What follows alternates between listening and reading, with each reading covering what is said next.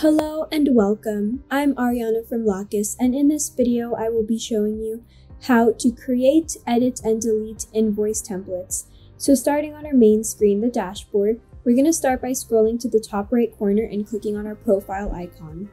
Once you click on that, you will go to Settings, and under Settings you're going to scroll down to Bill Settings. Once you select Bill Settings, you will see more options pop up and scroll down to Invoice Templates. Once you click on Invoice Templates, you will see any templates that you have already created, and you will have the ability to add a template. Through here, you can set these templates as a default, you can download or print them, and you can also fully customize them and select a theme. We have Simple, Modern, and Pro for you. You can select your theme color, and you can also remove or add any columns that you don't want. You can change the default due date, you can remove the Build To section, you can remove the flat fees section if you don't want to show the flat fees label.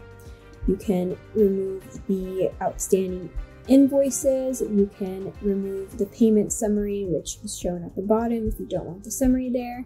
So it is fully customizable for you. You can remove anything you don't like and add anything you do want, or change any labels that you want to change. Thank you for watching, and if you guys have any questions, please reach out to our team at support@locus.com.